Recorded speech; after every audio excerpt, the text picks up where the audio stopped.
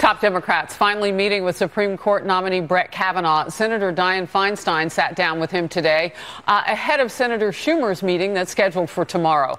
They have both said they'll appeal to him directly for more documents from his time at the White House under former President George W. Bush. And they have threatened to sue the National Archives if they don't get what they want. Back now with the Power Panel, Mary Ann Marsh and Nan Hayworth. Mary Ann, I want to start with you. Some pretty incendiary comments that you made about the president and the documents and Brett Kavanaugh.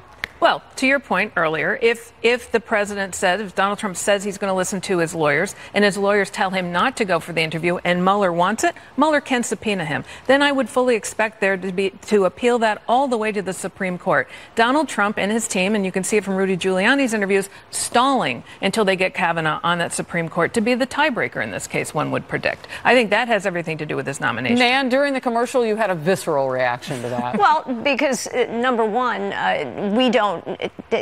Rudy Giuliani, I would expect to say exactly what he's saying as a good lawyer for the president. There is definitely, and everybody's talked about it, the risk of a perjury trap. And a perjury trap doesn't mean that someone actually is legally liable. Well, of course, but, there are all kinds of ways in which something trivial that is not important and really not germane to the bigger issue becomes part of that. So I think Rudy Giuliani is just being a good lawyer. The reason that there's so much stalling on by the Democratic side on the Kavanaugh nomination is because politically they are trying to get maximum mileage out of it. I understand that, Mary Ann. I mean, as a Democrat, of course, you'd want them to do that, I would imagine. No, actually, they just want the documents. And the fact is that Kavanaugh has had a long public career, both on the Bush-Gore recount, then the Starr investigation before that, in the Bush White House, as a judge.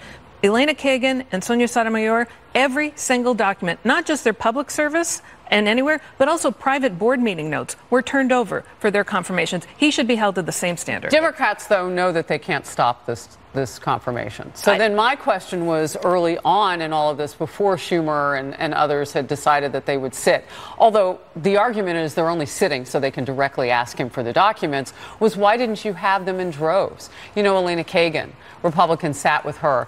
And I've heard the talking point of how no Republican sat with Merrick Garland. Call Susan Collins, and tell her office that didn't happen.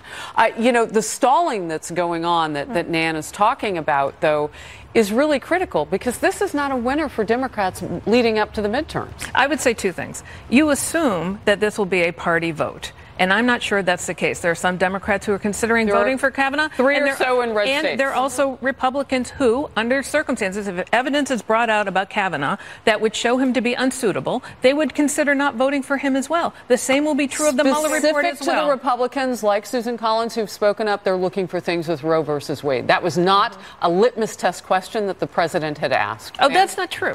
That's not true, Harris. With all due respect, he said he wasn't going to make that a Donald Trump said when he was running for president that his list would only include people who wanted to overturn Roe v. Wade, and he was right about that. Recently and said that. I'll bring you both back.